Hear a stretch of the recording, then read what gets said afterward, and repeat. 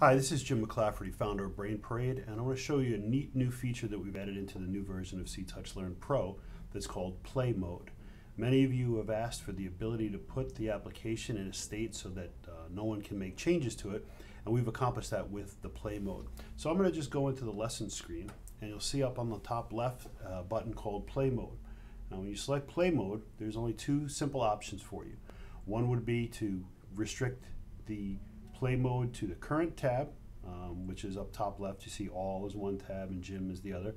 You can select the tab that you want, and by saying stay on the current tab, you will be restricted to that tab. That's important if you want to create some lessons for an individual and you just want them to use their lessons. You can put those on a tab and restrict access to that tab. The second one is to require a password to unlock. You can turn either of these on. When you return the password on to unlock, it'll ask you to create a password. And I'm just going to use 1, 2, 3, 4, 5 here, and it'll ask you to enter that password again,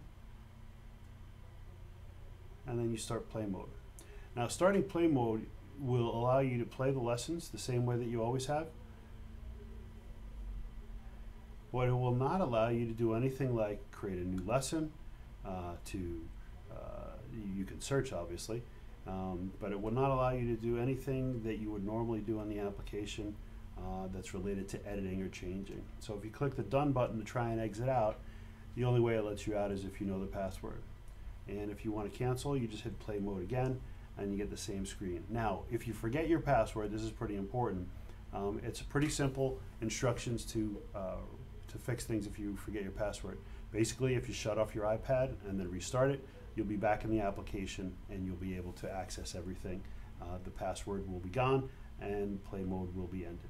So that's the play mode, and we hope you enjoy that. We've got some more exciting new features with See.Touch.Learn Pro, and we'll tell you about those in some upcoming videos.